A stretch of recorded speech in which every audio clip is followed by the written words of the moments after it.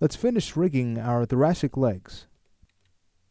The last thing we'll need to do is set up our custom parameters, and it's the exact same steps we use for our pelvic legs. So I'll just go ahead and work on the left side to avoid monotony.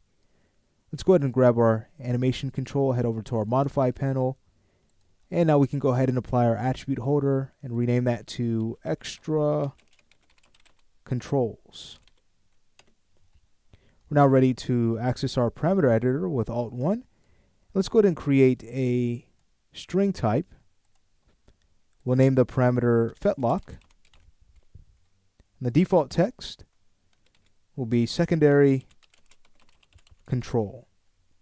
Now we can go ahead and choose add. And now we can add the animatable parameters. So we'll choose the float type. That will be fetlock underscore roll. And we'll give that a range of -360 and +360. Choose add. Now we have one more for the fetlock, which is the tilt.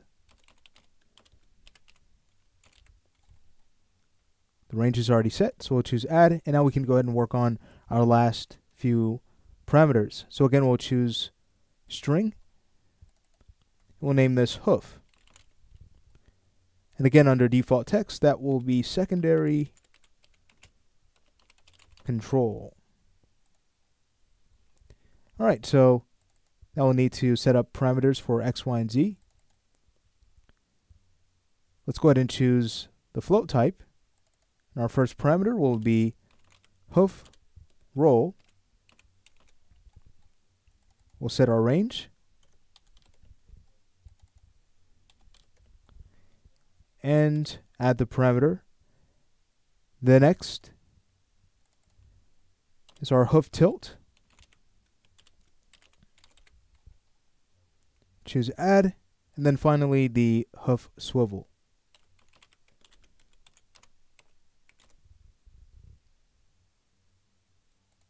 Okay, great. So now it's just a matter of wiring our parameters. So with our animation control selected, we'll start with our fetlock. Let's go ahead and use the hotkey Control 5. It's going to be modified object, extra controls, fetlock, roll. We know that gets added to the helper's z-axis. So that's going to be rotation 0, z. We'll check the direction, choose the correct arrow. And let's go ahead and add our degree to radians function. So that's deg to rad. And then we'll concatenate fetlock roll. Choose connect. All right, so if we were to minimize this and test this out, everything's working just fine. All right, so we now have the tilt axis. And again, you can check this by just going to gimbal mode, going to your rotate tool, and that will give you the axis that you'll need to wire.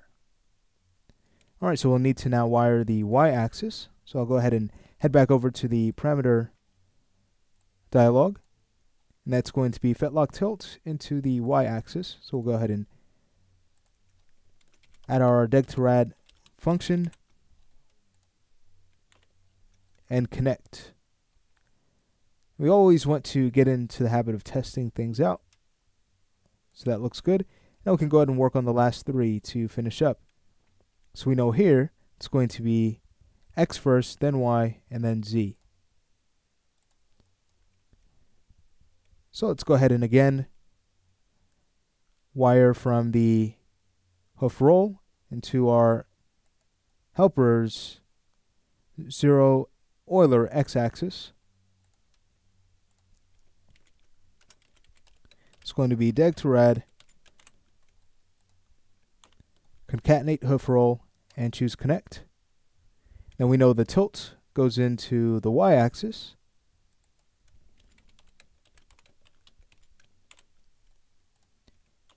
And the swivel into the z-axis.